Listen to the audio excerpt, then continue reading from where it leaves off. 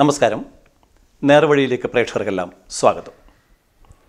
ഇന്നത്തെ നേർവഴിയിൽ നാം പരിചയപ്പെടുന്നത് അനുഗ്രഹീതനായ, പ്രഗത്ഭനായ, പ്രശസ്തനായ ഒരു വാദ്യകലാകാരനെയാണ്. ചെറുതാഴം ഡോക്ടർ കുഞ്ഞിരാമ മാരാർ. ഇപ്പോൾ ഡോക്ടർ കുഞ്ഞിരാമ മാരാർ ഡൽഹിയിലെ അന്താരാഷ്ട്ര കഥകളി കേന്ദ്രത്തിൻ്റെ പ്രിൻസിപ്പലായിട്ടാണ് സേവനമനുഷ്ഠിക്കുന്നത്. അന്താരാഷ്ട്ര പഞ്ചവാദ്യ കേന്ദ്രത്തിൻ്റെയും അമരക്കാരനാണ്, സ്ഥാപകനാണ് ഡോക്ടർ കുഞ്ഞിരാമ മാരാർ. കഥകളിയുടെ കേന്ദ്രത്തിൻ്റെ അമരക്കാരൻ എന്ന നിലയിൽ കഥകളിയെ അന്താരാഷ്ട്ര തലത്തിൽ സമുദ്ധരിക്കാനായി അദ്ദേഹം നിരവധിയായ സംരംഭങ്ങളിൽ ഏർപ്പെട്ടിരിക്കുന്നു. അതുപോലെ തന്നെ പഞ്ചവാദ്യ സംഘങ്ങളുമായി 27-ൽ പരം രാജ്യങ്ങളിൽ അദ്ദേഹം പര്യടനം നടത്തിയിട്ടുണ്ട്. വിവിധ പരിപാടികൾക്ക് നേതൃത്വം കൊടുത്തിട്ടുണ്ട്. കേരള സംഗീതനാട അക്കാദമി, കേരള ക്ഷേത്രകലാ അക്കാദമി തുടങ്ങി നിരവധി അവാർഡുകൾ അദ്ദേഹത്തെ തേടിയെത്തിയിട്ടുണ്ട്. ഡോക്ടർ കുഞ്ഞിരാമ മാരാറുടെ വിശേഷങ്ങൾ നമുക്കിന്ന് പ്രേക്ഷകരുമായി പങ്കുവെക്കാം. എല്ലാവർക്കും സ്നേഹത്തോടെ ഒന്നുകൂടെ സ്വാഗതം. നേർവഴി.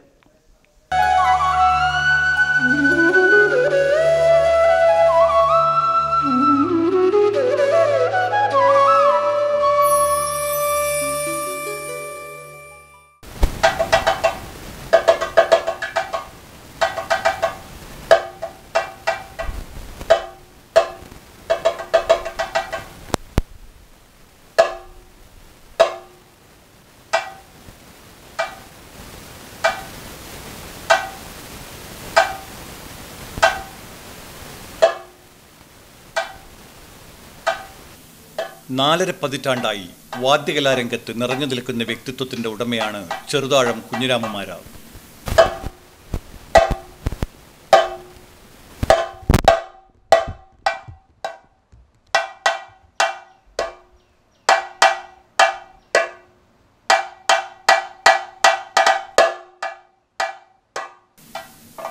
ഇപ്പോൾ ഡൽഹിയിലെ അന്താരാഷ്ട്ര കഥകളി കേന്ദ്രത്തിൻ്റെ പ്രിൻസിപ്പലായി സേവനമനുഷ്ഠിക്കുന്ന അദ്ദേഹം കേരളത്തിൻ്റെ കലാപൈതൃകത്തിൻ്റെ കൊടിയടയാളങ്ങളായ കഥകളിയുടെയും പഞ്ചവാദ്യത്തിൻ്റെയും പ്രശസ്തി അന്താരാഷ്ട്ര തലത്തിലെത്തിക്കുവാൻ തൻ്റേതായ സംഭാവനകൾ അർപ്പിച്ചു.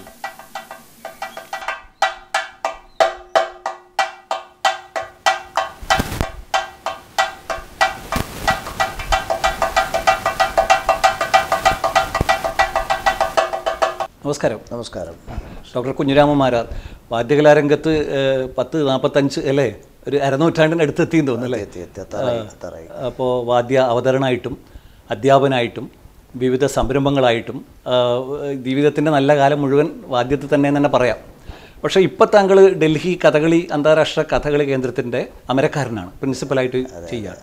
അപ്പോൾ അതിൻ്റെ ഒരു പ്രവർത്തനം, എന്തൊക്കെ ദൗത്യങ്ങളാണ് അത് ചെയ്യുന്നത്, അതിനൊരു പ്രാധാന്യം, അതിനെക്കുറിച്ചൊന്ന് ചുരുക്കമായിട്ട് പറഞ്ഞുകൊണ്ട് നമുക്ക് തുടങ്ങാം. അതെ, അന്താരാഷ്ട്ര കഥകളി കേന്ദ്രം എന്നാ പറയുക. International centre for Kathakali, New Delhi. അങ്ങനെ ആ സ്ഥാപനം 61ാമത്തെ വർഷത്തിലേക്ക് കിടക്കുകയാണ്.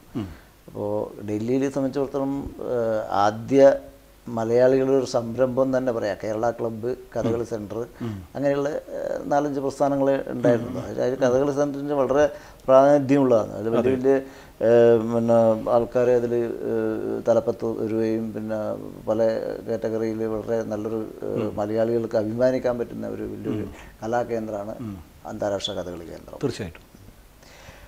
ഇപ്പോൾ അതിൻ്റെ പ്രവർത്തനം നന്നായിട്ട് പോകുന്നുണ്ട്. റെഗുലർ ക്ലാസ്സുകളും പിന്നെ ഒരു 275-300ഓളം കുട്ടികൾ പഠിക്കുന്നുണ്ട്. അത് എല്ലാവരും കഥകളിയുടെ വേഷങ്ങളും അങ്ങനെ വിവിധ ഭാഗങ്ങളായിട്ട് കഥകളീൻ്റെ എല്ലാ ഭാഗവും ഉണ്ട്. വേഷവും, പാട്ട്, കൊട്ട്, വാദ്യം, പിന്നെ ചുട്ടി, മേക്കപ്പ് എല്ലാം ഉണ്ട്. അധികം പറയാന്ന് വെച്ചാൽ പെൺകുട്ടികളാണ് കൂടുതൽ അവിടെ. പെൺകുട്ടികളൊരു നന്നായിട്ട് ഒരുപടി കുട്ടികൾ വന്ന് ചേർത്തിട്ടുണ്ട്. അതുപോലെ തന്നെ വെളിയിൽ നിന്നും ഇൻ്റർനാഷണൽ ആയിട്ടുള്ള കുട്ടികളുണ്ട്. ഒക്കെ ഈ ICCRൻ്റെ സ്കോളർഷിപ്പ്. മലയാളികളാണോ കൂടുതൽ? മലയാളികളാണ് കൂടുതൽ. മലയാളികളും പിന്നെ ഹിന്ദിക്കാരും എല്ലാം ഉണ്ട്. ഹിന്ദിക്കാർക്കും മറ്റും ഇതിനോട് വലിയ താല്പര്യമാണ്. നല്ല താല്പര്യമാണ്. കാരണം കഥകളി എന്ന് പറഞ്ഞൊരു പ്രത്യേക ഒരു എന്താണ് കേരളത്തിൻ്റെ തനതായ ഒരു കലയാണല്ലോ. തീർച്ചയായിട്ടും. അപ്പോൾ അത് ആ കളർഫുള്ളും വേഷഭംഗിയും അല്ലെങ്കിൽ അഭിനയവും ആഹാരവും എല്ലാം കൂടി നിറഞ്ഞു നിൽക്കുന്നൊരു സംഭവം വേറെ ഇല്ല എന്നാണ് എൻ്റെ അഭിപ്രായത്തിൽ. വേറെ ഒരു കലാരൂപം വ്യക്തമായ കാര്യമാണ്. അതെ. പക്ഷേ ആ ഒരു കഥകളിയുടെ സ്റ്റാൻഡേർഡ് അന്താരാഷ്ട്ര കഥകളി കേന്ദ്രം ഡൽഹിയിൽ ഉണ്ടായതുകൊണ്ട് അത് ആഗോളതലത്തിലങ്ങ് വ്യാപിച്ചു. അപ്പോൾ ഇപ്പം നേരത്തെ താങ്കൾ സൂചിപ്പിച്ചു കുറേ പ്രഗത്ഭരായിട്ട് ആൾക്കാർ അതിൻ്റെ തലപ്പത്ത് ഉണ്ടായിരുന്നു എന്നല്ലേ? ആരൊക്കെ ആയിരുന്നു അത്? തുടക്കം ഒരു ശിവശങ്കർ മേനോനാണ് അതിൻ്റെ ഒരു ഫൗണ്ടർ സെക്രട്ടറി ആയിട്ട്. പിന്നെ അവിടുന്ന് ഇങ്ങോട്ട് MA വെള്ളോടി, IFSഉം IASഉം ആയിട്ടുള്ള ഒരുപടി ആൾക്കാർ അതിൻ്റെ തലപ്പത്ത് ഉണ്ടായിട്ടുണ്ട്. വളരെ ഫേമസ് ആയിട്ടുള്ള ആൾക്കാർ, ഗവൺമെൻറ് തലത്തിലുള്ള ആൾക്കാർ തന്നെ. ബാലകൃഷ്ണ ഏറാടി ജസ്റ്റിസ്, അദ്ദേഹം വളരെ കാലം പ്രസിഡൻ്റായിട്ടുണ്ടായിട്ടുണ്ട്. അപ്പം അങ്ങനെ ഒരുപടി ആൾക്കാരുണ്ട്. ഓംചേരി അന്നൻപിള്ള, അങ്ങനെയുള്ള നമ്മുടെ കേരളത്തിലെ പ്രഗത്ഭരായിട്ടുള്ള കഥകളി ആശാന്മാർ വല്ലവരും അവിടെ അധ്യാപകരായിട്ട്. ആദ്യ തുടക്കം തന്നെ മാമ്പുഴ മാധവ് പണിക്കർ ആശാനാണ് അത് ആദ്യത്തെ ആശാൻ. അപ്പം അദ്ദേഹത്തിന് ശേഷം കീഴ്പ്പടം കുമാരനാർ ആശാൻ, പത്മശ്രീ ആശാനാണെന്ന് പറഞ്ഞു. അതിന് ശേഷം വരുന്നത് സാധാരണ ബാലകൃഷ്ണ ആശാനാണ്. അവരൊക്കെ നമ്മൾ ഇവിടുന്ന് കൊണ്ടുപോകുന്നതാണോ? ഇവിടുന്ന് പോയത് തന്നെ ആ സമയത്ത്.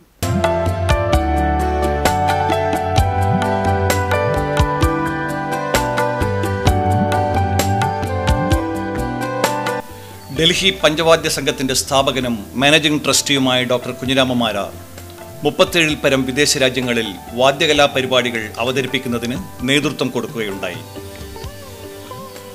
റഷ്യൻ പ്രസിഡന്റായ വ്ളാഡിമിർ പുടിൻ്റെ ഇന്ത്യാ സന്ദർശനത്തിന്റെ ഭാഗമായി രാഷ്ട്രപതി ഭവനിൽ നടന്ന കളരിപ്പയറ്റിന് ചെണ്ടയുടെ പശ്ചാത്തലമൊരുക്കിയത് ചെറുതാഴം കുഞ്ഞിരാമമാരാറായിരുന്നു.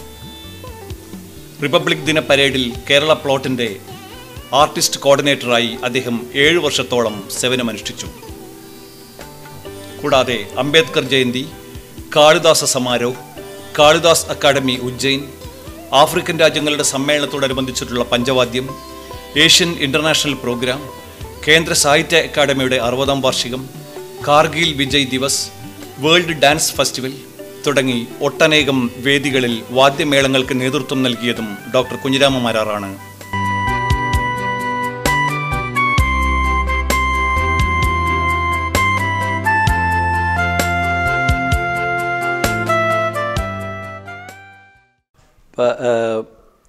ആശാൻ്റെ പ്രധാനപ്പെട്ട ഒരു കലാപരമായിട്ടുള്ള വ്യക്തിത്വം എന്ന് പറയുന്നത് വാദ്യമാണ്. പഞ്ചവാദ്യം, തായമ്പക, ചണ്ടയുമായി ബന്ധപ്പെട്ടുകൊണ്ടുള്ള വാദ്യവിശേഷങ്ങൾ. അപ്പോൾ മറ്റ് വാദ്യകലാകാരന്മാരുടെ വ്യത്യസ്തനായിട്ട് ഈ ഡൽഹി കേന്ദ്രീകരിച്ചിട്ട് പ്രത്യേകിച്ച് നമ്മുടെ പഞ്ചവാദ്യവും അതുപോലെ തന്നെ കേരളീയമായിട്ടുള്ള തായമ്പക പോലുള്ളതൊക്കെ അന്താരാഷ്ട്ര തലത്തിലെത്തിക്കാൻ വേണ്ടി നിരവധി സംരംഭങ്ങൾ താങ്കളുടെ നേതൃത്വത്തിൽ നടന്നിട്ടുണ്ട്. അതിനെക്കുറിച്ചൊന്ന് ചുരുക്കമായിട്ട് പറയാമോ? ഹലോ, കഥകളി സെൻറ്ററിനെ കുറിച്ചാണല്ലോ പറഞ്ഞു വന്നത്. അപ്പോൾ നമ്മുടെ കേരളത്തിലെ പ്രഗത്ഭരായിട്ടുള്ള നിരവധി ആൾക്കാർ അവിടെ ആശാന്മാരായിട്ട് വന്നിട്ടുണ്ടെന്നല്ലേ പറഞ്ഞിട്ടുണ്ട്. ആരൊക്കെയാണ് വന്നത് പ്രധാനമായിട്ടും? അതിൽ പിന്നെ ആദ്യം നമ്മളെ മാമ്പുഴ ഞാൻ നേരത്തെ പറഞ്ഞതാണ്. അവരൊക്കെ നമ്മളിവിടുന്ന് അവിടെ അവരുടെ സേവനം ആവശ്യമില്ലോണ്ട് കൊണ്ടുപോകുന്നതാണോ അതോ അവരവിടെ തൊഴിൽ തേടി വരുന്നതാണോ? അല്ല, ഇവിടുന്ന് ആവശ്യപ്പെട്ടിട്ട് പോകുന്നതാണ്. ഇപ്പോഴും അങ്ങനെ തന്നെയാണോ അവിടെയുള്ള വിവിധ? ഇപ്പം പിന്നെ നമ്മളിപ്പം ലാസ്റ്റ് മൂമെൻറ്റിൽ ഇപ്പോൾ നമ്മൾ കലാമണ്ഡലം കൃഷ്ണകുമാറിന് അവിടെ വിസിറ്റിംഗ് പ്രൊഫസറായിട്ട് അയാൾ വളരെ ഫേമസ് ആയിട്ടുള്ളൊരു കഥകളി കലാകാരനാണ് ഇപ്പം വെച്ചത്. അത് ആർട്ടിസ്റ്റിന് കേരളത്തിൽ തന്നെയാണ്, വേറെ എവിടെയില്ലല്ലോ കഥകളി. അപ്പോൾ അത് നോക്കി കൊണ്ടുപോയി. ഇപ്പോൾ 18 പേരോളം കലാകാരന്മാരുണ്ട് അവിടെ നമ്മളെ കഥകളി സംബന്ധിച്ച് എല്ലാ വിഷയത്തിലും. അപ്പോൾ അതിന് ഇപ്പം അതൊരു ഇതിൻ്റെ ഗവേണിംഗ് രീതി എന്ന് പറഞ്ഞൊരു ട്രസ്റ്റായിട്ടാണ്. അത് ഓൾറെഡി ഒരു ഗവേണിംഗ് ബോർഡുണ്ട് അവിടെ, ഒരു കൗൺസിലുണ്ട്. ആ കൗൺസിലാണ് ഇപ്പം നടത്തുന്നത്. കേന്ദ്ര സാംസ്കാരിക വകുപ്പിൻ്റെ സഹായത്തോടുകൂടി ഗ്രാൻഡോട് കൂടിയിട്ടാണ് നടത്തുന്നത്. പിന്നെ ബാക്കിയുള്ള ഡൊണേഷനും കാര്യങ്ങളും, സ്കൂൾ ഫീസ്, പിന്നെ നമ്മൾ അവിടെ സ്വന്തം ബിൽഡിംഗ് ആണ്. അപ്പോൾ അതിൻ്റെ ഫസ്റ്റ് ഫ്ലോർ അവിടെ പിന്നെ ഒരു ഓഫീസായിട്ട് ഉപയോഗിച്ചിട്ട് അതിൻ്റെ ഇൻകം. നമ്മുടെ ഈ കലാമണ്ഡലത്തിൻ്റെ ശൈലിയിൽ തന്നെയാണോ അവിടുത്തെ രീതിയൊക്കെ? അതെ. കലാമണ്ഡല ശൈലി, ട്രഡീഷണൽ കലാമണ്ഡലം, സാധനം, അങ്ങനെയുള്ള ട്രഡീഷണൽ ഗുരുകുല രീതിയാണ്. ഗുരുകുല രീതിയാണ്. പക്ഷേ നമ്മളെ ഇവിടുത്തെ മാതിരി ഒഴിച്ചിൽ അങ്ങനെയുള്ള സാഹചര്യം അങ്ങനെയാണ്. എന്നാലും നടക്കാറുണ്ട്. പക്ഷേ കലാമണ്ഡലത്തിൻ്റെ മാതിരി അങ്ങനെ പറയാൻ പറ്റില്ല. കഴിയുന്നതും നമ്മൾ ട്രഡീഷണൽ ആയിട്ട് തന്നെ ചെയ്യാൻ ശ്രമിക്കുന്നുണ്ട്, നടത്തുന്നുണ്ട്. ഞാൻ ഉദ്ദേശിക്കുന്നത് ഗുരുകുല രീതിയിൽ അവിടുത്തെ താമസിച്ച് അങ്ങനെയൊക്കെ കുട്ടികളില്ല, താമസിച്ചിട്ട് പഠിക്കുന്നതല്ല, കുട്ടികളൊക്കെ പുറത്തുനിന്ന് വന്നിട്ട് പഠിക്കുന്നതാണ്. അത്രേ അവിടെ പ്രായോഗികമാവുള്ളൂ. എത്ര ആവുള്ളൂ. പിന്നെ അതുപോലെ തന്നെ നമ്മുടെ ഇപ്പോൾ നമുക്കറിയാം കലാമണ്ഡലം എന്ന് പറയുന്നത് കംപ്ലീറ്റ് ഗവൺമെന്റ് കീഴിലായതുകൊണ്ട് അതിന്റെ സാമ്പത്തിക കാര്യങ്ങൾ നമ്മൾ നോക്കണ്ടല്ലോ. അങ്ങനെയല്ല, അത് ഒരു പ്രൈവറ്റ് ബോഡിയാണല്ലോ. അപ്പോൾ ഗവൺമെൻറ് ഹെൽപ്പ് മാത്രമേ ഉള്ളൂ. അപ്പോൾ അവിടെ ഈ ഇങ്ങനെ കുട്ടികളെ താമസിച്ചല്ലോ യൂണിവേഴ്സിറ്റി അങ്ങനെ അഫിലിയേഷൻ കാര്യങ്ങളുണ്ടെങ്കിലും പക്ഷേ ഒരു യൂണിവേഴ്സിറ്റി ആയിട്ടില്ല, അങ്ങനെ ട്രഡീഷണൽ ആയിട്ടൊരു പ്രായോഗികമല്ല അവിടെ. ആയിരിക്കും ചിലപ്പോൾ നടക്കാം. താങ്കൾ അതിൻ്റെ പ്രിൻസിപ്പലാണല്ലോ ഇപ്പോൾ. അപ്പോൾ എങ്ങനെ താങ്കൾ അതിൻ്റെ ആ ഒരു പ്രിൻസിപ്പൽ സ്ഥാനത്തേക്ക് എത്തിയത്? അങ്ങനെ വല്ല ഞാനാണ് 85 ഒരു ചെണ്ടേൻ്റെ സഹാധ്യാപകനായിട്ട് ജോയിൻ ചെയ്തതാണ്. അവിടെ പിന്നെ അത് കഴിഞ്ഞ് പിന്നെ പ്രധാനപ്പെട്ട അധ്യാപകനായി, അത് കഴിഞ്ഞ് അതിൻ്റെ HOD ആയി. അവസാനം പോയതാണ്. അതെ അതെ അതെ, കഴിയാറായി. 2 മാസം കൂടി കഴിഞ്ഞാൽ ആയില്ലേ. അങ്ങനെ പ്രായം വല്ലതും ഉണ്ടോ അവിടെ? 60 വയസ്സ്. ഇനി നമുക്ക് ഇപ്പോൾ ഞാൻ ഇപ്പോഴത്തെ താങ്കളുടെ ഒരു പൊസിഷൻ വെച്ച് ഞാൻ ഈ ചോദ്യം ചോദിച്ചതാണ്. വളരെ പ്രസക്തമായിട്ടൊരു കാര്യമാണല്ലോ. അതോടൊപ്പം തന്നെ പ്രധാനപ്പെട്ട ഒരു കാര്യമാണ് താങ്കൾ പഞ്ചവാദ്യ സംഘം, ഈ ഡൽഹിയിലത്തെ പഞ്ചവാദ്യ ട്രസ്റ്റ് അല്ലേ, അതിനെക്കുറിച്ചുകൂടെ ഒന്ന് പറയാമോ? അതിൻ്റെ സേവനങ്ങൾ, അതിൽ താങ്കളുടെ പങ്കാളിത്തം. അത് ഞാൻ കഥകളി സെൻറ്ററിൽ നിന്നും കൊണ്ട് തന്നെ അവിടെ ഈ കേരള ക്ഷേത്ര വാദ്യങ്ങൾക്ക് ഒരു സംഭവം ഉണ്ടായിരുന്നില്ല, ആരുമില്ല. ഞാൻ പോയ സമയത്തൊന്നും ഒന്നും ഉണ്ടായിരുന്നില്ല. അപ്പോൾ ഇതിന് ഞാൻ നിന്നുകൊണ്ട് തന്നെ വേറൊരു ഓർഗനൈസേഷൻ, ഒരു ക്ഷേത്രകലാവേദി രൂപീകരിച്ച് ആർക്കൈവരും ആദ്യത്തെ മലയാളികളുടെ അമ്പലം കേന്ദ്രീകരിച്ച് അവിടെ ഒരു ക്ലാസ്സുകൾ തുടങ്ങുക. അങ്ങനെ അത് പടിപടിയായിട്ട് ഉയർന്ന് അത് 2003 അത് ഡൽഹി പഞ്ചവാദ്യ ട്രസ്റ്റ് എന്നുള്ള നാമത്തിൽ രജിസ്റ്റർ ചെയ്തിട്ട് അതിൽ പ്രവർത്തനം ആരംഭിച്ചു. അതിലും ഇപ്പോൾ ഈ പറഞ്ഞ മാതിരി തന്നെ അതിൻ്റെ ഇതായിട്ട് ഒരു സ്കൂള്, ഒരു എല്ലാ ആർട്സും പഠിപ്പിക്കുന്ന ഒരു സ്കൂള് കലാനിലയം എന്ന് പറഞ്ഞിട്ട് തുടങ്ങിയിട്ടുണ്ട്. അവിടെയും വാദ്യം കൂടാതെ ആദ്യം വാദ്യത്തിൽ മാത്രം നമ്മൾ ശ്രദ്ധ കേന്ദ്രീകരിച്ചിട്ട് വാദ്യത്തിൻ്റെ അധ്യാപകന്മാരും, അതും കേന്ദ്ര സാംസ്കാരിക വകുപ്പിൻ്റെ ഗ്രാൻറ്റും കാര്യങ്ങളൊക്കെ ഉണ്ട്, എല്ലാം ഉണ്ട്. അപ്പോൾ അത് രണ്ടും കൂടിയാണ് കൊണ്ടുപോകുന്നത്. അപ്പോൾ ഇപ്പം പിന്നെ അതിൻ്റെ മാനേജിങ് ട്രസ്റ്റിയാണ്, ഇതിൻ്റെ ഇവിടുത്തെ പ്രിൻസിപ്പാളാണ്. അങ്ങനെ അത് രണ്ടും ഇത് അങ്ങോട്ടും ഇങ്ങോട്ടും സഹകരിച്ചിട്ടാണോ പോകുന്നത്? ഉദാഹരണത്തിന് ഇപ്പോൾ വാദ്യം, ഇപ്പം നമുക്ക് അവിടെയും വാദ്യക്കാർ വേണം, ഇവിടെയും വേണം. അപ്പോൾ അങ്ങനെ അങ്ങോട്ടും ഇങ്ങോട്ടും സഹായിച്ചിട്ടാണ് ഒരു അഡ്ജസ്റ്റ്മെൻറ്റ്, പിന്നെ കുഴപ്പമൊന്നുമില്ല, പ്രശ്നമൊന്നുമില്ല. ഇത് താങ്കൾ പറഞ്ഞു ഇതിന് രണ്ടിനും ഈ അക്കാഡമിയുടെ സാംസ്കാരിക വകുപ്പിൻ്റെ ഗ്രാൻറ്റും കാര്യങ്ങളൊക്കെ ഉണ്ട്. പക്ഷേ ഈ ഗ്രാൻറ്റ് കൊണ്ട് മാത്രം ഇത്രയും ആൾക്കാരുടെ ശമ്പളവും കാര്യങ്ങളൊക്കെ നടക്കുമോ? അതില്ല, അത് ഇല്ല. അത് അവിടെയാണ് ഈ ബാക്കിയുള്ള ഡൊണേഷനും കാര്യങ്ങളും സഹായങ്ങൾ, ബാക്കിയുള്ള ജനങ്ങളുടെ സഹായങ്ങൾ, അതൊക്കെ വിചാരിച്ച പോലെ നടക്കുന്നുണ്ടോ? ഡൽഹിയെ സംബന്ധിച്ചിടത്തോളം വലിയ ബുദ്ധിമുട്ടില്ല. കാരണം ഇതിനെക്കുറിച്ച് ഇതിൻ്റെ പ്രാധാന്യം അറിയുന്നവരുണ്ടാവുമല്ലോ. പിന്നെ ആനിവേഴ്സറി ഒക്കെ ചെയ്യുമ്പോൾ കുട്ടികളെ ഡൊണേഷനും, കുട്ടികളെ രക്ഷിതാക്കന്മാരെ അല്ലെങ്കിൽ അങ്ങനെയുള്ള, പിന്നെ വലിയ ONGC പോലത്തെ നല്ല സൂപ്പർമാർഷറ്റും മറ്റേ ഇതൊക്കെ കിട്ടുന്നുണ്ട്. വലിയ ബുദ്ധിമുട്ടില്ലാണ്ട് പോകുന്നുണ്ട്. ഇപ്പം ഡൽഹി പൂരൊക്കെ നടത്തിയല്ലേ ഇപ്പോൾ 2-3 പ്രാവശ്യം. ഇപ്പോൾ 2019 ലാസ്റ്റ് പഞ്ചവാദ്യ ട്രസ്റ്റിൻ്റെ ജയറാമിൻ്റെ നേതൃത്വത്തിൽ ആശാൻ്റെ മട്ടന്നൂർ ആശാൻ്റെ, അദ്ദേഹമാണ് നമ്മൾ പഞ്ചവാദ്യ ട്രസ്റ്റിൻ്റെ ചെയർമാൻ. അദ്ദേഹത്തിൽ ലാസ്റ്റ് 2019 ഡൽഹി പൂരം വളരെ ഗംഭീരമായിട്ട് നടത്തിയിട്ടുണ്ട്. കേരളത്തിൽ നിന്ന് 67 കലാകാരന്മാരടക്കം കൊണ്ടുപോയിട്ട് നടത്തിയിട്ടുണ്ട്. അതൊക്കെ സാധിക്കും. തൃശ്ശൂർ പൂരത്തിൻ്റെ സ്റ്റൈലിൽ. തൃശ്ശൂർ പൂരത്തിൻ്റെ 3 പ്രാവശ്യം നടത്തി. ആനയൊക്കെ ഉണ്ടായിരുന്നു? ഇല്ല, ആനയുണ്ടായിരുന്നു. ഇനി പറ്റില്ല, ആന നിരോധിച്ചു. അന്ന് കുഴപ്പമുണ്ടായില്ല. കുഞ്ഞിരാമമാരാറെ കുറിച്ച് പറയുമ്പോൾ നമ്മൾ ഡൽഹി എന്നുള്ള ആ ഒരു സ്ഥലം അത് ഒരു പ്രധാനപ്പെട്ട വിഷയമാണ്. കാരണം ഇവിടെയുള്ള സാധാരണ നമുക്കറിയാം ഇതുപോലത്തെ കേരളീയ ക്ഷേത്രകലകളുമായി ബന്ധപ്പെട്ടുകൊണ്ടുള്ള കലകൾ, വാദ്യവും മറ്റും ഇവിടെയുള്ള ചുറ്റുപാടിൽ അങ്ങനെ വളരുക എന്നുള്ളതാണ്. നമ്മൾ പോയാലും നമ്മുടെ കേരളത്തിന് അതിർത്തിക്കുള്ളിലാണല്ലോ. പക്ഷെ താങ്കൾ ഡൽഹിയിൽ എങ്ങനെയാണ് ഒരു കലാകാരൻ എന്നുള്ള രീതിയിൽ എത്തുകയും ഈ രീതിയിൽ പഞ്ചവാദ്യ സംഘത്തിൻ്റെ അമരക്കാരനാവുക, അതുപോലെ തന്നെ കഥകളി ഇൻസ്റ്റിറ്റ്യൂട്ടിൻ്റെ പ്രിൻസിപ്പലാവുക, അതുപോലെ തന്നെ ഡൽഹി കേന്ദ്രീകരിച്ചിട്ടുള്ള നിരവധി വാദ്യകലാ സംരംഭങ്ങൾക്ക് നേതൃത്വം കൊടുക്കുക, അങ്ങനെ ആ ഡൽഹിയിലെത്തിയ ഒരു കഥ അങ്ങനെയുണ്ടോ? അതൊന്ന് പറയാമോ? അത് നിയോഗം എന്ന് മാത്രമേ പറയാൻ പറ്റൂ. എല്ലാവർക്കും ഇപ്പം എല്ലാം സാധിക്കണമെന്നില്ലല്ലോ. ഇല്ല. അപ്പം നമ്മൾ ആ ഭാഗത്തേക്ക് നിയോഗിച്ചു. അപ്പം നമ്മൾ പ്രവർത്തന മേഖല അതായി. അപ്പോൾ അവിടെ അതിനായിട്ടുള്ള ഒരു പ്രവർത്തനം നമ്മൾ നിങ്ങൾ അവിടുന്ന് പ്രവർത്തിക്ക് എന്ന് പറഞ്ഞു. അവിടെ പ്രവർത്തിച്ചു. എന്നാലും ഞാൻ നാട്ടിലത്തെ കാര്യം ശ്രദ്ധിക്കാറുണ്ട്. എങ്ങനെയാണ് ഫസ്റ്റിൽ ഡൽഹിയിൽ എത്തുന്നത്?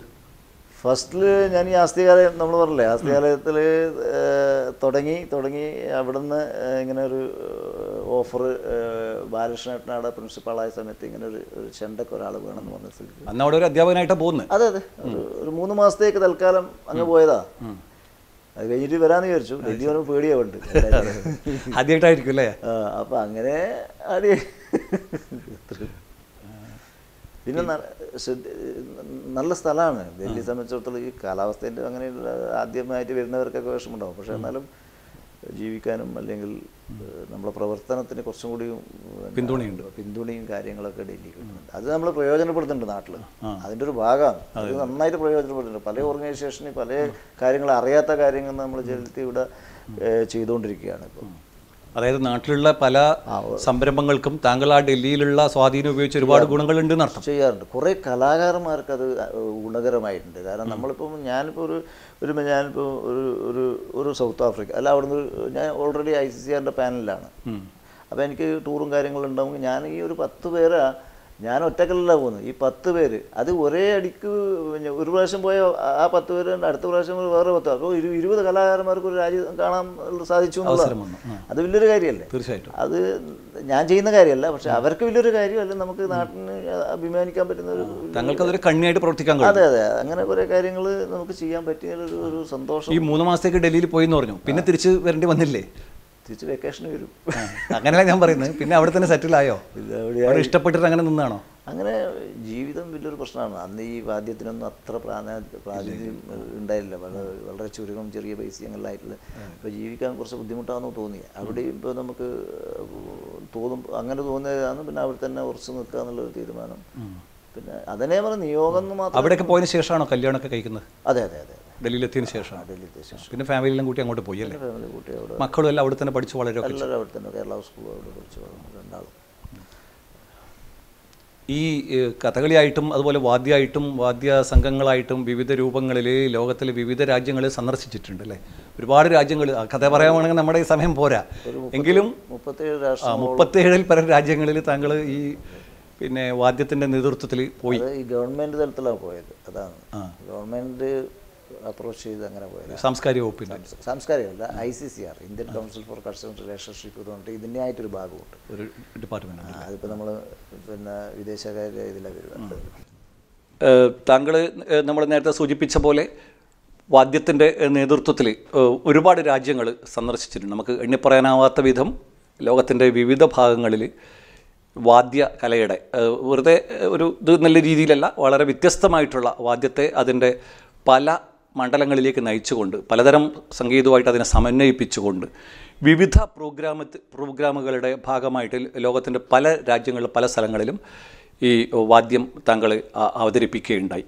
അപ്പോൾ അങ്ങനെ പല സ്ഥലങ്ങളിൽ നമ്മളിങ്ങനെ സന്ദർശിക്കുമ്പോൾ നമുക്ക് സ്വാഭാവികമായിട്ടും പലതരം അനുഭവങ്ങളുണ്ടാവും. ചിലതെല്ലാം നമ്മളെ പ്രോത്സാഹിപ്പിക്കുന്നതായിരിക്കും. അതോടൊപ്പം തന്നെ നമുക്ക് ചിലപ്പോൾ അനുഭവങ്ങൾ പാളിച്ചകൾ എന്നൊക്കെയാണല്ലോ പറയുന്നത്. ചിലപ്പോൾ നമുക്ക് ചില തിരിച്ചടികളും അല്ലെങ്കിൽ നമുക്ക് അത്ര സന്തോഷകരമല്ലാത്ത അനുഭവങ്ങളും അങ്ങനെ ഓർക്കേണ്ടത് വല്ലതുണ്ടോ? ചെറിയൊരു ഉദാഹരണം ഞാൻ പറയാം. ചെറിയൊരു എൻ്റെ അനുഭവം എന്ന് വെച്ചാൽ എനിക്ക് പെട്ടെന്ന് ദേഹത്ത് അത് മനസ്സ് തട്ടിയൊരു അനുഭവം. എന്നെ ഈ ഫീൽഡിലേക്ക് ഇറക്കിയതും എന്നെ പഠിക്കാൻ സഹായിച്ചതും എല്ലാം കൂടി എൻ്റെ ഒരു ഗുരുനാഥനും എൻ്റെ ഒരു രക്ഷിതാവ് കണക്കാക്കുന്നത് സദനൻ രാമേന്ദ്രമാരാറാണ്, മട്ടന്നൂർ ശങ്കരഘട്ടണം. അപ്പോൾ അതിൽ കൂടുതലും സദനൻ രാമേന്ദ്രമാരാറാണ് എന്നെ ഈ ഞാൻ എന്തെങ്കിലും ഇപ്പോൾ ചെയ്യുന്നുണ്ടെങ്കിൽ അതിൻ്റെ എല്ലാ ക്രെഡിറ്റും അദ്ദേഹത്തിനാണ്. അദ്ദേഹം വളരെ ഫേമസ് ആണ്, അറിയാലോ. അദ്ദേഹം എന്നോട് ഒരു പ്രാവശ്യം തമാശ രൂപത്തിൽ പറഞ്ഞാണ്, 1-2 പ്രാവശ്യം ഡൽഹിയിൽ വന്നു, തിരിച്ചു വരും. അപ്പോൾ എന്നോട് പറഞ്ഞു, നീ ഇനി വെളിയിലായിട്ട് പോകുന്നുണ്ടെങ്കിൽ എനിക്കൊരാഗ്രഹം ഇതാണ്. ഞാൻ എന്തോ ദൈവത്തിന് അദ്ദേഹത്തിന് എൻ്റെ ദൈവത്തിന് 1 മാസം കഴിയുമ്പോൾ തന്നെ സൗത്ത് ആഫ്രിക്കൻ്റെ ഒരു ICCRൻ്റെ ഒരു ടൂർ വന്നു. ഞാൻ ചന്ദ്രാട്ടനെ വിളിച്ചു, വന്നു. അദ്ദേഹം വന്നു. വളരെ 10-12 പ്രോഗ്രാം ചെയ്ത് തിരിച്ചു വരുന്ന സുന്ദരമായതാണ്.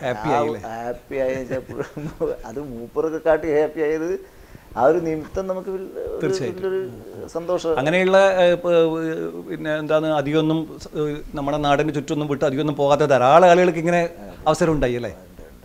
ഇതോടൊപ്പം തന്നെ നമുക്ക് കുറച്ച് മാനസികമായിട്ട് നമുക്ക് വിഷമമുണ്ടാക്കുന്ന അനുഭവങ്ങളും ഉണ്ടാവുമല്ലോ. അതൊക്കെ ഉണ്ടായിട്ടുണ്ടാകും. പക്ഷേ മാനസികമായിട്ട് അങ്ങനെ പറയത്തക്ക വലിയൊരു വിഷമം ഇപ്പോൾ എല്ലായിട്ടും ഉണ്ടല്ലോ, എല്ലാവർക്കും ഭാഗമാണല്ലോ, ആർക്കായാലും ഉണ്ടാവും. മറ്റേ എടുത്ത് പറയത്തക്ക വലിയൊരു മാനസിക വിഷമമൊന്നും എനിക്ക് തട്ടിയില്ല. ഞാൻ ഉദ്ദേശിച്ചത് ഇപ്പോൾ ഡൽഹിയിൽ നമ്മുടെ ആ ഒരു ഇത് മതിയാക്കിയിട്ട് പോയി കളയാം എന്നുള്ള തോന്നൽ വരുന്ന രീതിയിലുള്ള അങ്ങനെ വന്നിട്ടില്ല.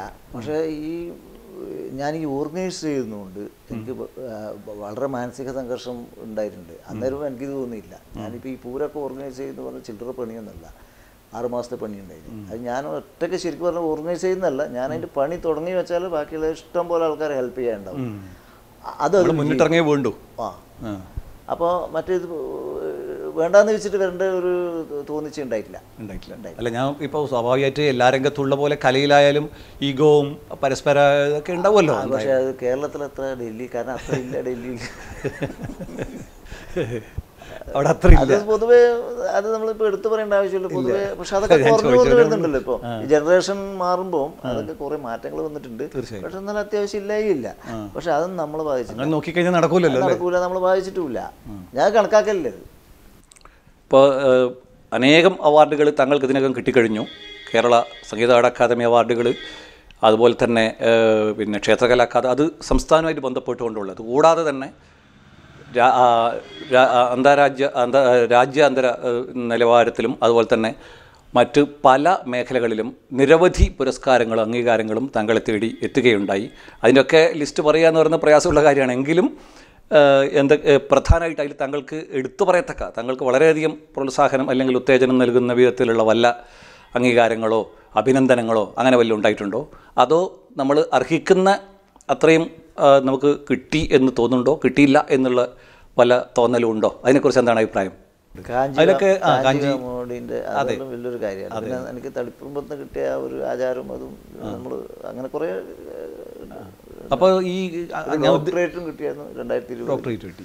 അത് മദ്രാസ് യൂണിവേഴ്സിറ്റിൻ്റെ ഒരു ഇതാണ്, ഗ്ലോബൽ യൂണിവേഴ്സിറ്റി ക്ഷേത്രവാദ്യകലകൾക്ക് ഉള്ള ഒരു സംരംഭത്തിനാണ് ഓണററി ആയിട്ടുള്ള. അതെ അതെ അതെ. അപ്പോൾ ഇതിലൊക്കെ നല്ല തൃപ്തനാണോ, അതോ അംഗീകാരം വേണ്ടത്ര നമ്മൾ ഉദ്ദേശിച്ച അർഹിക്കുന്ന അത്രയും കിട്ടിയില്ല? അങ്ങനെ ഒരു ആക്ഷേപമേ ഇല്ല. എന്താ പറയുക, ഞാൻ ഈ അടുത്ത ഇപ്പം ഈ മനുഷ്യന് കുറേ വിവേചനം വരുന്ന സമയത്താണല്ലോ ഈ അവാർഡിൻ്റെ അതിനൊരു അപ്പോൾ ഞാനത് കണക്കാക്കിയില്ല. കാരണം നമുക്ക് വരേണ്ടത്, ഞാൻ ആൾക്കാർക്ക് എങ്ങനെ എത്തിക്കുക എന്നുള്ളതാണ് സത്യത്തിൽ പറഞ്ഞാൽ ഞാൻ ഉദ്ദേശിക്കാറ്. ഞാൻ അങ്ങനെയാണ് ചെയ്യാറ്. ഡൽഹി അപ്പോൾ നിങ്ങൾ അന്വേഷിച്ച് നോക്കിക്കോ. ഞാൻ ആരെങ്കിലും ഒരു കാര്യം പറയുമ്പോൾ നമുക്ക് സാധിക്കുന്നതെന്ന് വെച്ചാൽ നമ്മൾ അദ്ദേഹത്തിന് അവാർഡ് കൊടുക്കാൻ വേണ്ടിയിട്ടുള്ള പരിശ്രമമായിരുന്നു. അങ്ങനെ ഞാൻ ചെയ്യാറ്. അപ്പോൾ ഇപ്പോൾ അതുകൊണ്ട് ചിലപ്പോൾ എനിക്ക് എന്തെങ്കിലും തേടി ഇങ്ങനെ വരുന്നതല്ലാണ്ട് ഞാൻ ഒരു റെക്കമെൻഡേഷനിലൂടെ അല്ല ഒരു വെൽഫെയർഷിക്കോ ഇല്ല. അപ്പോൾ അതിന് അങ്ങനെ ഞാൻ പോയിട്ടില്ല. പക്ഷെ എന്നാലും എനിക്ക് വേണ്ടുന്നത് എനിക്ക് കിട്ടുന്നുണ്ട്. അപ്പോൾ ആ സന്തോഷം ഭയങ്കര തൃപ്തനാണ്. അത്ര വളരെയധികം തൃപ്തരാണ്. ഈ വാദ്യം നമ്മുടെയൊക്കെ തങ്ങളെ സംബന്ധിച്ചിടത്തോളം അത് നിങ്ങളുടെ സമുദായത്തിൻ്റെ ഒരു കുലത്തൊഴിൽ എന്ന രീതിയിൽ തന്നെ നമ്മൾ ചെറുപ്പത്തിൽ തന്നെ വാദ്യത്തിലാണ് നമ്മൾ പഠിക്കുന്നത് തന്നെ. നമ്മൾ ജനിച്ച് വീഴുന്നത് തന്നെ ഒരു വാദ്യത്തിൻ്റെ കളരിയിലുള്ളിലാണല്ലോ. അപ്പോൾ സ്വാഭാവികമായിട്ടും നമ്മൾ ചെറുപ്പം തൊട്ട് തന്നെ ബാല്യത്തിൽ തന്നെ നമ്മൾ വാദ്യമൊക്കെ പഠിക്കുന്നുണ്ട്. അപ്പോൾ അതുകൂടാതെ പക്ഷേ എല്ലാവരും ഒന്നും അങ്ങനെ അതിലൂടെ ഉയർന്നു പോകുന്നില്ല. മറ്റു ചിലരൊക്കെ ആ ആദ്യത്തെ വാദ്യത്തിൻ്റെ ബാലപാഠങ്ങളിൽ അങ്ങനെ തളച്ചിടപ്പെടുകയും, പക്ഷേ അപൂർവം ചില ആളുകൾ, തങ്ങളെപ്പോലുള്ള അപൂർവം ചില ആളുകളാണ് അത് ആ ഒരു കല എന്നുള്ള രീതിയിൽ അതിൻ്റെ വിശാലമായിട്ടുള്ളൊരു ചക്രവാളം നമ്മൾ കടന്ന് പറന്നുയരുന്നത്. അപ്പോൾ ആ ഒരു വാദ്യത്തിൻ്റെ മേഖലയിൽ നിന്ന് ഒരു നമുക്ക് നമ്മുടെ പറന്നുയരാനുള്ള നമുക്ക് പ്രേരണയും പ്രോത്സാഹനമൊക്കെ കിട്ടുന്ന വിധത്തിലുള്ള ഗുരുക്കന്മാരുടെ പിന്തുണ, അതിനെ പറ്റിയിട്ടുള്ള ഉന്നതമായിട്ടുള്ള പാഠങ്ങൾ അങ്ങനെയൊക്കെ കിട്ടിയിട്ടുണ്ടോ? എവിടെ നിന്നൊക്കെയാണ് കിട്ടിയിട്ടുള്ളത്? അതിനെക്കുറിച്ച് പ്രത്യേകിച്ച് ഓർക്കാൻ വല്ലതുണ്ടോ? വാദ്യകലയിലൊന്നും ഉള്ള ആയിരുന്നില്ല. അച്ഛൻ കൃഷിപ്പണിയും അങ്ങനെയുള്ളതായിരുന്നു. ഗുരു എൻ്റെ മെയിൻ ആദ്യം തുടങ്ങിയ തന്നെ പുളിയാമ്പള്ളി ശങ്കരമാതാർ മാടായിക്കാവിൽ ആശാൻ, മാടായിക്കാവിൽ ആശാൻ എന്നാ പറയാം, ശങ്കരമാതാർ. അദ്ദേഹം മറ്റൊരു ആശാൻ്റെ ഒരു ആശാൻ വളരെ അദ്ദേഹത്തിൻ്റെ ആദ്യം ഞാൻ സമ്പ്രദായം കാര്യങ്ങളും അടിയന്തരം കാര്യങ്ങളും പാണി, മരപ്പാണി, വിഷ്വലായിട്ടുള്ള അതൊക്കെ പഠിച്ച് അദ്ദേഹത്തിൻ്റെ അടുത്താണ്. അത് കഴിഞ്ഞിട്ട് പിന്നെ ഞാൻ കോട്ടക്കൽ പോയി ഒരു 3 വർഷം കഥകളി ചെണ്ട അഭ്യസിച്ചു. അത് കോട്ടക്കൽ കുട്ടമാറാശാൻ, കോട്ടക്കൽ കൃഷ്ണദേശാൻ, അങ്ങനെ 2 നടത്തുന്നത്. അത് കുറച്ച് തിമില അസ്താരിനും മണിയമാറാശാൻ പല്ലാവൂര്. ഇങ്ങനെയാണ് ഞാൻ. പിന്നെ കുറച്ച് അഷ്ടപതി PS മാരാർ വലിയരത്നം, അങ്ങനെയാണ് ഞാൻ 4-5 പല ആളുകളിൽ നിന്ന് പലതരം വാദ്യങ്ങൾ. അതെ അതെ അതെ. ഇപ്പം ഈ ഡൽഹിയിൽ ശരിക്ക് താങ്കൾക്ക് എത്തിപ്പെടാനും അവിടെ പിടിച്ചു നിൽക്കാനും ഏറ്റവും അധികം ഗുണം ചെയ്തത് ഈ കഥകളി സെൻ്ററാണോ? കഥകളി സെൻ്ററാണ്. അത് എടുത്തു പറയണം. കാരണം ഞാൻ അവിടെയല്ലേ പോകുന്നത്. അതെ അതെ. അവിടെ പോയി ഒരു ബേസ് അതായിരുന്നു. അവിടെ പോയിട്ടാണ് ഇതിലേക്ക് അവിടെ എന്താ ഇല്ല നമ്മളെ വിഷയം തന്നെ അവിടെ ഇല്ലാത്തതുകൊണ്ട് അതിനു വേണ്ടി കുറച്ച് പ്രവർത്തിക്കാൻ രണ്ടും കൂടി പ്രവർത്തിച്ചുകൊണ്ടാണ്. പക്ഷെ എൻ്റെ ഇത് കഥകളി സെൻറ്റർ തന്നെയാണ് നമ്മൾ ഞാൻ ഉദ്ദേശിച്ചതല്ല. ഇപ്പം നമ്മൾ ഇപ്പോൾ പലതരം വാദ്യങ്ങൾ താങ്കൾ പഠിച്ചു. നേരത്തെ പറഞ്ഞ പോലെ തെമില പഠിച്ചു, പഞ്ചവാദ്യം, തായമ്പക, കഥകളി ചെണ്ട. അതിൽ കഥകളി ചെണ്ടയിൽ സ്പെഷ്യലൈസ് ചെയ്തതാണോ താങ്കൾക്ക് ഗുണം ചെയ്തതെന്നാണ് ചോദിച്ചത്? ഞാനത് അങ്ങനെ സ്പെഷ്യലൈസ് ചെയ്യാൻ വേണ്ടി പോയില്ല. കാരണം ഞാൻ എല്ലാം കൂടി എനിക്ക് ഞാൻ തായമ്പക, പഞ്ചവാദ്യം ഇതാണ് കൂടുതലും ചെയ്തത്. കഥകളി പിന്നെ ചെണ്ടയിലും ഞാൻ അത്ര ഇങ്ങനെ ഞാൻ അങ്ങോട്ട് കാരണം കുറച്ച് കഴിയുമ്പോൾ കഥകളി ഞാൻ പ്രിൻസിപ്പളായ ശേഷം പിന്നെ ചെണ്ടയിലെ വിഷയം ഞാൻ ഒഴിവാക്കിയെന്നല്ല, ഞാനതിൽ ബാക്കിയുള്ള കാര്യങ്ങളിലാണ് ശ്രദ്ധിക്കാറ്. അത്ര ശ്രദ്ധിക്കാൻ പറ്റാത്ത അവസ്ഥ വന്നു. എല്ലാം കൂടി ഓർഗനൈസ് ചെയ്യാനും എല്ലാം. അപ്പോൾ ഒരു 4 വർഷമായിട്ട് കൊട്ട് അങ്ങനെ കുറവാണ്. ശരി.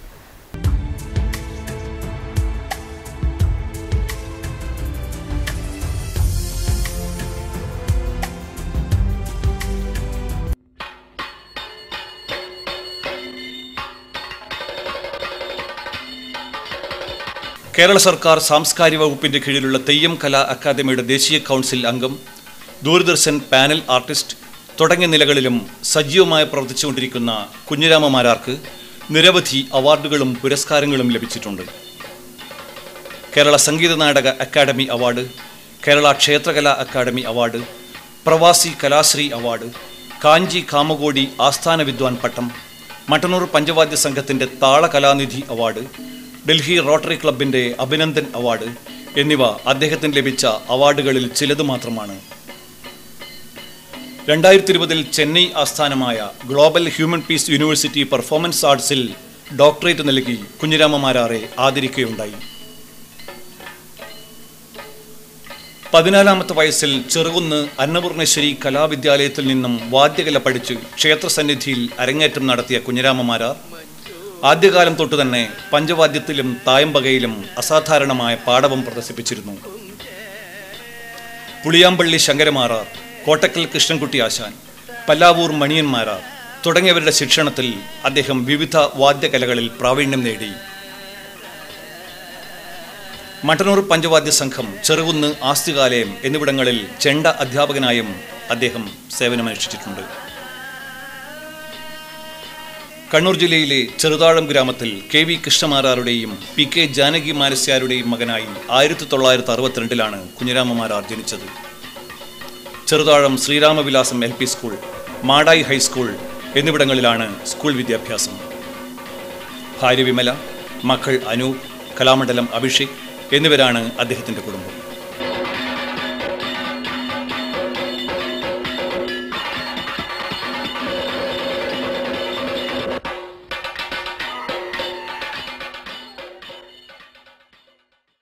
കുഞ്ഞിരാമനാശാൻ്റെ ഫാമിലി, ഭാര്യയും 2 മക്കളുമാണല്ലേ? അതെ അതെ അതെ.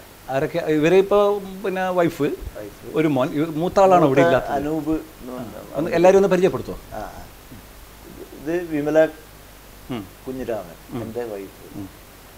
ഇത് 2ാമത്തെ മകൻ കലാമുള്ള അഭിഷേക് കുഞ്ഞിരാമൻ. അത് കലാമത്തെ കോഴ്സ് കഴിഞ്ഞിട്ട് ചെണ്ടേൻ്റെ കോഴ്സ് കഴിഞ്ഞ് പിന്നെ കഥകളിയും പഠിച്ചിട്ടുണ്ട്.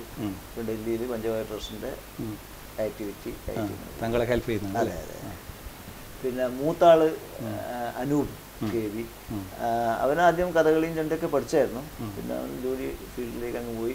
ഇപ്പോൾ ബാംഗ്ലൂർ പ്രൈവറ്റ് സ്ഥാപനത്തിൽ ജോലി ചെയ്യാണ്. അവനും അവൻ്റെ വൈഫും കൂടി, അവളെ സ്നേഹ അനൂപ്. അങ്ങനെ രണ്ടുപേരും കൂടെ ബാംഗ്ലൂർ സെറ്റിലാണ്. ഇപ്പോൾ അവിടെ IT ആണോ ജോലി ചെയ്യുന്നത്? ജോലി ഏതിലാണ്? IT ആണ്. ആദ്യം ബാങ്കിലായിരുന്നു. ബാങ്കിൽ നിന്ന് മാറിയ ഒരു പുതിയൊരു പ്രൈവറ്റ് കമ്പനി ഇൻഷുറൻസ്. ഈ വാദ്യവും ഇതൊക്കെ പഠിച്ചിട്ടുണ്ട്? തായമ്പ അരങ്ങേറ്റം കഴിഞ്ഞിട്ടുണ്ട്. പിന്നെ കഥകളി അരങ്ങേറ്റം കഴിഞ്ഞിട്ടുണ്ട്. നിങ്ങളെന്തെങ്കിലും ആവശ്യത്തിന് വിളിച്ചാൽ വരുമല്ലേ? ഇപ്പോൾ കുറവാണ്. അല്ല, ഇപ്പോഴത്തെ പ്രൈവറ്റ് ജോലി എന്ന് പറഞ്ഞാൽ അങ്ങനെയാണല്ലോ നമുക്ക്. ആണ്, ശരി. വാർഷികത്തിനൊക്കെ വരും. കഴിഞ്ഞ വാർഷികത്തിന് വന്നായിരുന്നു. അങ്ങനെ നിർബന്ധിച്ചാൽ താല്പര്യമാണ്. വേറെ കക്ഷിയിലല്ല ഇന്നത്തെ. പ്രൈവറ്റ് ജോലി എന്ന് പറയുമ്പോൾ നമുക്ക് ഈ പണ്ടത്തെ പോലെ അങ്ങനെ ലീവൊന്നും കിട്ടുന്ന അവസ്ഥയല്ലല്ലോ. വൈഫ് നിങ്ങളുടെ കൂടെ ഡൽഹി തന്നെയാണല്ലോ? അവിടെ ഒന്ന് പറയാമോ എന്താണ് അവിടെ? 35 വർഷമായി പോയിട്ട് കല്യാണം കഴിഞ്ഞ് പോയതാണ്.